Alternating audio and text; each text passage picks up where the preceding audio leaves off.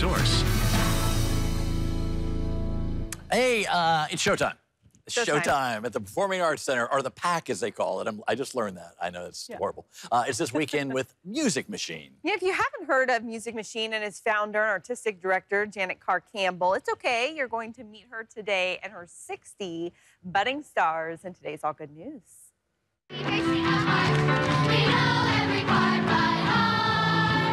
These faces and their endless energy are why Janet Carr-Campbell does what she does. Wow.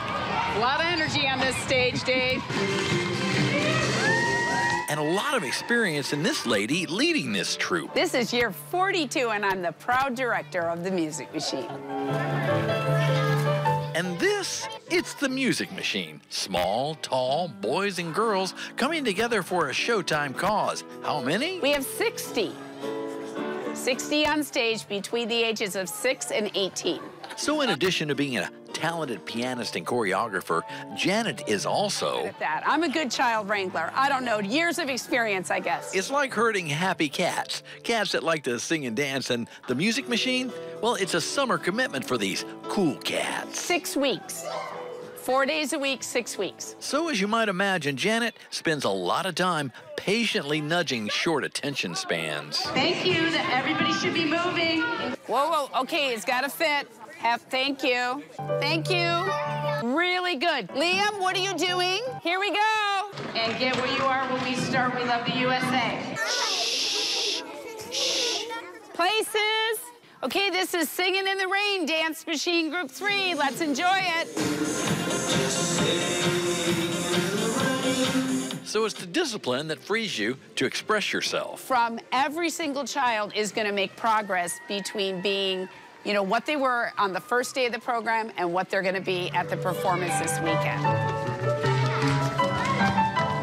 Janet founded a group to give an artful foundation to these fledgling stars. And they almost are learning without realizing they're learning, because it's done with a fun and loving way. So with Showtime here at the Performing Arts Center just a few days away, rehearsals to empty seats will give way to a packed house and a show-stopping number. And the curtain may come down on another successful season, but Janet will carry on. Well, I don't know. Keep on keeping on, right? Until you can't anymore. I have no plans to stop at this point. And that's... Hi, my name's Izzy, and it's my last year. The All Good News.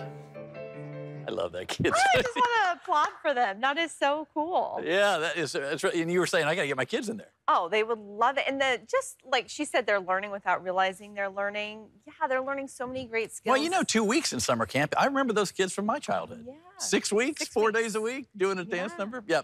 Janet, by the way, if you didn't figure this out, she's a dynamo, and she has a lot of adult help there. Shout out to Christina Walters, Nathan Rasmussen, and Hope Clark, just to name a few of the adults and parents and grandparents that help out.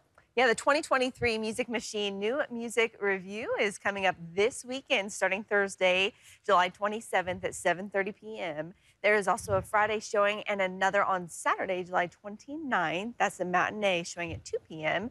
It's at the Performing Arts Center. Tickets, they are on sale at centertix.com or just call 263-ARTS. I'm sure it's going to be a great show. Yeah, and if you don't go, you're missing out on a wonderful show and wonderful kids right here in our community. Very cool. All right, coming up, everybody, what do we got?